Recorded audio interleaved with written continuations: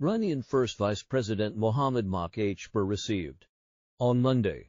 Iraqi Trade Minister Adir Daud Salman al-Ghura, according to Iranian agencies. During the meeting, an informant said that the achievements and successes of the Iraqi government and people have always been of special importance to the Islamic Republic of Iran, expressing his hope that we will witness, day after day, the achievement of more successes and prosperity for the peoples of the two countries. MarkZ are considered that facilitating cooperation between the private sector in the two countries is the basis for developing economic relations between Iran and Iraq, and added, the Iranian private sector has a great motivation to work in Iraq.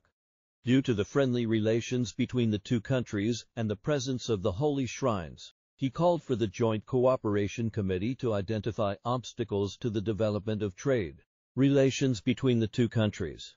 and to take the necessary steps to resolve them. MarkZ also stressed the necessity of using national currencies in economic exchanges, pointing out that the friendly, deep and historical relations between the two countries require the use of national currencies in commercial and economic exchanges, instead of using the currency of a third country.